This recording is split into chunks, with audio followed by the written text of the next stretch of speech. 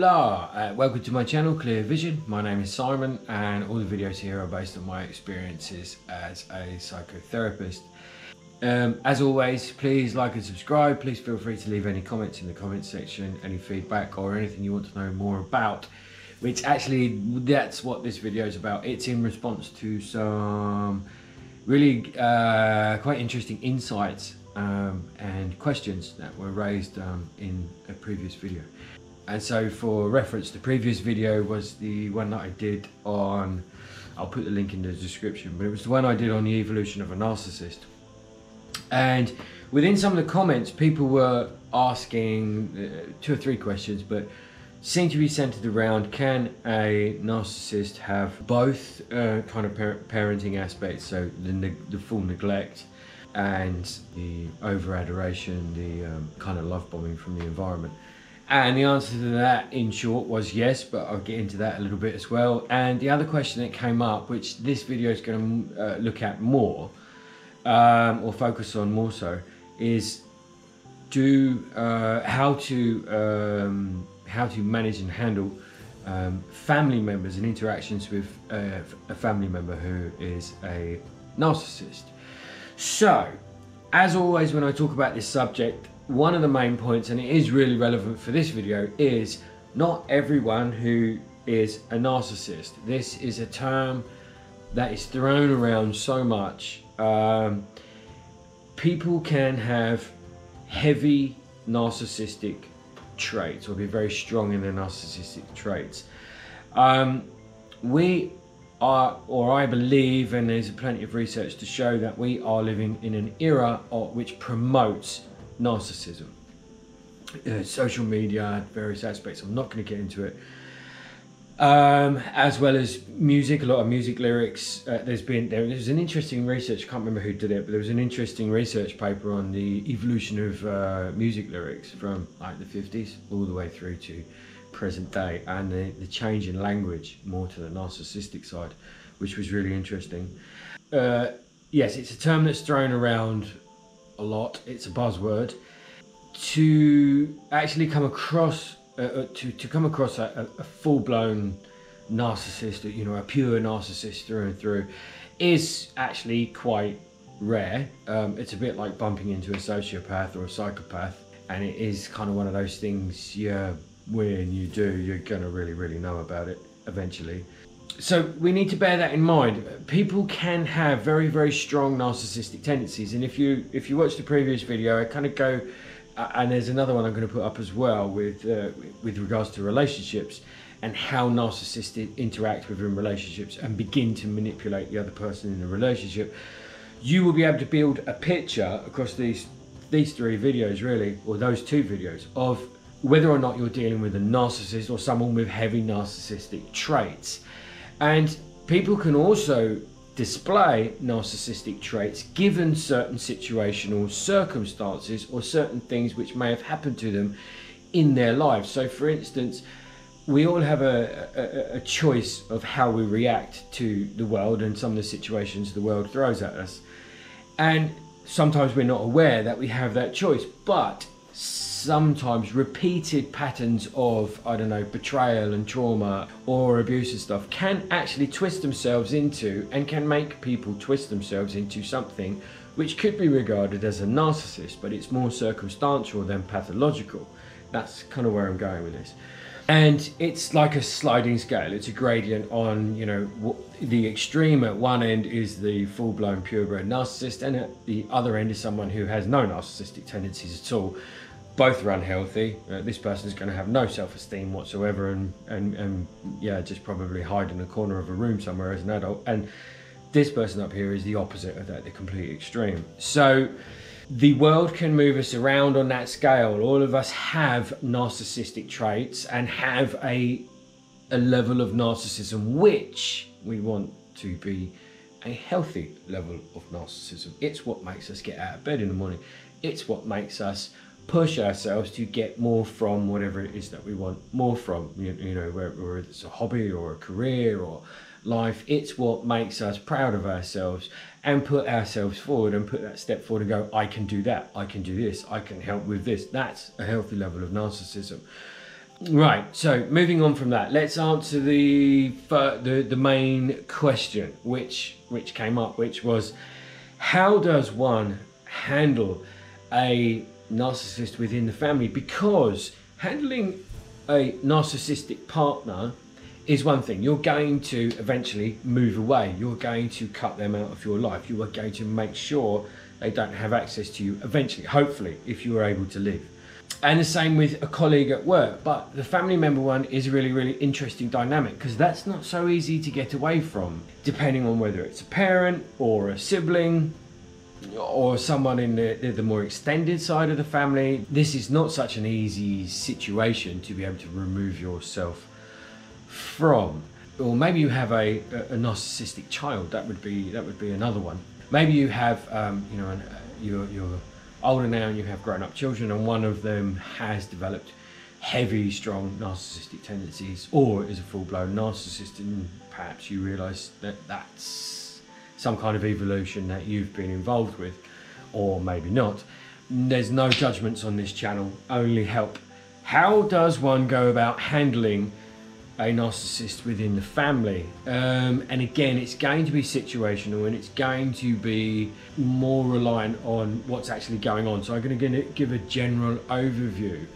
If this is someone, the first thing I'd say, the most important things I'd say that you need to do are to hold your boundaries. To hold your boundary, you need to know what they are. So you need to define for yourself, write down on a piece of paper somewhere, and then put it away somewhere safe, what your actual boundaries are. Don't just think them in your head, actually make them concrete, make them real, bring them out into the world. Those are your boundaries in terms of what behaviour you will accept, what behaviour you won't accept, what behaviours will make you shut down communications and move away and come back to it later, and also how to respond in that, because obviously, if you just do the silent treatment, you too can be accused of stonewalling and not wanting to talk, and then you're going to get even more frustrated because somehow the tables are being flipped onto you. So there are ways to deal with this, and they're the same boundaries one would use in any kind of relationship when things are becoming overwhelming, and to stop them escalating. So this is right, okay, I don't think it's a good idea to talk about this. For the moment, I am feeling X, Y, and Z. So let's have some time out, and we'll come back to this topic. I'm hearing what you're saying, but I need to think. I need a moment to myself, and then you remove yourself from the situation. Laying in any kind of communication form, laying judgments on someone's behaviours doesn't actually work. It doesn't get anybody anywhere. It's the most natural thing to do. Hey, you know what? I don't like what you're doing right now. You are being X, Y, and Z, and the other person is just going to go la la la la la, not interested. And that's quite a natural response for most people. If you notice that you are being gaslit, and then the gaslighting changes, again, I don't want to get into identifying factors. We've already identified you're dealing with someone with heavy narcissistic traits. So let's say you're being gaslit. You need to move away from that situation, and it takes an awful lot of self-control. So actually there's a lot of work on the self here, where you act with, you kind of have to think of it as leading by example of what is acceptable to you. So the other person learns, the narcissist in question hopefully learns to a point of what works with you and what doesn't work with you. If you begin to react, and you react in a way because you are pulling your hair out, so you lose your temper, you have an over-exaggerated way of responding, they have the perfect opportunity to flip the tables on you and accuse you of being something. So they'll gaslight, so they'll be like, look at you, you see. So these are the things where you need to work on yourself and be able to either ignore it and maintain your equilibrium, or pull yourself away from that situation by kind of calling a timeout. Okay, we need to do this later. Or, you know, actually, when you address me, can you address me in this way? I'm going to listen to you that way, but at the moment, this is not going to work. And you have to kind of lead that way. always remember this is with regards to a family member. I think in a romantic relationship, you know, I don't know, you'd have to gauge it for yourself, and you really would have to take some, I'd have to know details, but family member relationship you can't move away from so much. Although you can, and there are some circumstances where you should, I don't like the word should, but there are circumstances where it's way better for you to actually pull yourself away, move yourself away from perhaps an extremely narcissistic person who is not going to respond to anything you are doing.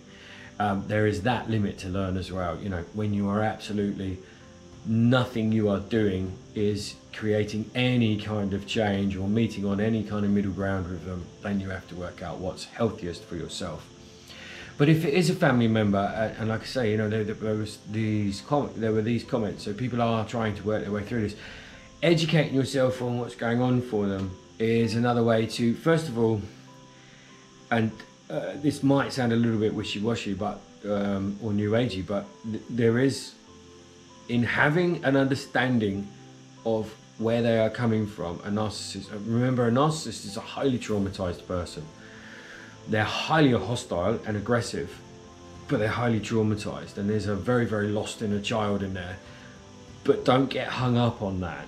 Don't get hung up on that and try to rescue them or feel sorry for them. But having this knowledge helps create empathy and compassion, and also helps you not get so entangled up and emotive in what it is that they are doing with your interactions with them. Because what you are looking for is that you are not knocked off center. You don't descend into behaviors that you don't want to, you know, ways of acting that you don't want to act. So you know, in real basic terms, you don't want their interactions with you to make you angry and make you lose your temper, and you go away frustrated, and you kick the cat, you punch the wall, you bang your fist on the table, you're doing things that you don't want to do, you're shouting out at the sky outside. You know, chances are you don't want to get to that stage. So you have to make this conscious effort not to get to that stage, and there is putting the brakes on and go, whoop. Okay, I'm going to call time out on this situation right now. We'll come back to this. And you leave. No matter what is said, you actually stick to that boundary. Once you've said that there's the time out and you need to take half an hour out, make sure you do it. Because chances are they will try to pull you back in. They'll shout something at you. They'll try to trigger you somehow in order to get you to turn around and react. And that reaction is their fuel supply. Okay, if we're looking at a narcissist, let's just stick with, we're looking at a narcissist or heavy narcissistic traits.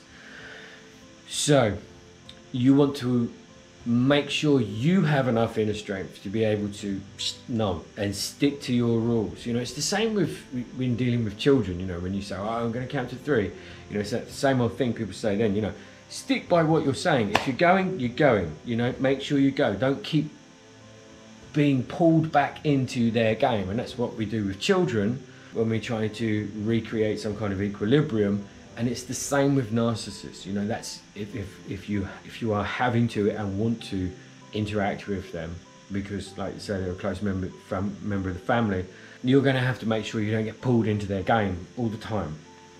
And that takes a lot of work on the self. So you're going to need to do self-care. You're going to need to work on yourself. You're probably going to need to get yourself a therapist, or certainly a strong friend who can take an objective stance, challenge you and pull you up on a few things, and also check in on you and have compassion for you. But like I say, having compassion for the other and understanding the other and having a level of empathy, a healthy level of empathy for the narcissist that you are interacting with is only going to help you. And it's only going to be able to separate that this is your stuff and not my stuff, but I'm not going to get dragged into your stuff. And eventually, narcissists being narcissists and narcissistic traits, one of the narcissistic traits is manipulation. They will work out quite quick that their interactions with you, where they're trying to trigger you, trying to gaslight you, aren't working. So actually, you kind of do have the upper hand, because if they want your attention, the one thing they hate is not having attention. So if they want your attention, they're going to end up playing to your rules, if that makes sense. And I'm not trying to turn you into a narcissist, but sometimes we forget just how much of our own power within a situation that we actually do have, because the other person is very dominant, very narcissistic, highly manipulative, you know, does a whole load of gaslighting, then love bombing, then stonewalling, then da-da-da-da. You know, you can find out about these things on another video. And before you know it, you're completely lost. So to untangle all of that, you need to set your boundaries. I'm going to go over it again. You need to set your boundaries. You need to know what they are. You need to be able to call time out. You need to be able to educate yourself, even via like one of my videos or someone else's videos, on how that narcissist came to be. Okay, is it developmental, in which case they're a narcissist, or, and it's pathological, is it circumstantial, something that's happened to them has turned them into quite a self-centered, bitter, aggressive person, whatever. You can have, but you're still dealing with narcissistic traits. You can have a healthy level of compassion and empathy, and that understanding of them enables you to distance your own emotional self from the situation. When you call a timeout, when you set a boundary, when you set an interaction kind of ground rule, a framework for it, stick to it. You have to stick to it. This takes a lot of self-work and a lot of effort on your behalf, but if you want to kind of keep that person within the realms of the family, and again, it depends on who this person is within your circle, how much you want them to be there. Don't ever make this mistake of thinking you can change who they are at their core. That's, like I said in the previous video, if they're a pure narcissist, that's virtually impossible. If they have narcissistic traits, it's probably doable, but there's an awful lot of time involved and an awful lot of work. So try to gauge the situation, and again, this is through educating yourself on this. How do I put it? Educate yourself on this development of a person. You know, how does this narcissist come about? How did they come about? What am I dealing with here? How then, and then actually what's their stuff, what's my stuff, and all of this is kind of like normal relationship interactional know-how anyway, which is then applied to something extreme like when you're dealing with a narcissist. I think that's about it for the moment on this video with regards to that question. All you can do is hold your own, like I say, hold your own boundary and really do stick to it. If you're being stonewalled, let it happen. Don't fight it. If you're being gaslit, walk away from it. Don't get gaslit, you know, and that's easier said than done. But once you learn these patterns, once you educate yourself on this, you go, I know what this is. Now, if this is someone you're trying to get away from, you do the same. You just wouldn't interact. This is someone you have, but if this is someone that you, like the questions that were posed, someone who has heavy narcissistic traits and is a member of the family and a valued member of the family, but people find them extremely difficult to be around, then these are some techniques you can employ in order to make being around them a little bit easier, but it does take time. If you remember, people take a long time to get to the point at which they're at. There are a lot of things along the way which contribute to developing negative qualities within someone or positive qualities. It all takes time. We are an evolving creature. We move from moment to moment. We learn and change from moment to moment, which is one of the philosophical ideas of why there is no such thing as a self, because it's fluid. We're fluid. We're moving all the time. And with that knowledge, knowing that it takes time to develop, it takes time to undo stuff. As much as it takes to learn something, if you have to unlearn something, it's the same. So if you have learned a pattern of behavior and an interactive pattern of behavior with said narcissist, you're going to have to unlearn, and then they're going to have to unlearn or relearn from what you're doing. So it's like, and it's the same with kind of relay counseling with couples. And it's the same thing. It's like one person's learning some self-awareness, learning how to communicate effectively, learning how not to allow things to trigger them off, and etc, etc. And the other partner is standing there going, oh, what's this? This is new. Oh, okay. And then partner A is like, they're not learning quick enough. But, you know, you have to give people time to catch up. You have to give people time to cotton on. And if you're ahead of the game, you have to remember you're the one leading the show, so you've got to wait for the narcissist to catch up to your new behaviour, if indeed they want to or can do. We never know. I hope that helps on that side of things, and I think I answered it pretty much. But with regards to the other question, which was can a narcissist develop from opposing messages from the environment? So in the development of the narcissist, there was one with the over-adoring parent, and then there was the complete neglect. If you have two messages like that as an individual, if you think about it as a child, and you can check back through the comments on that video, but if you think about it from a child's point of view, so the developing child, the developing narcissist, is getting this message of you're amazing, you're so amazing, everything you do is wonderful, you're omnipotent, you're the little emperor of the house, oh, I adore you.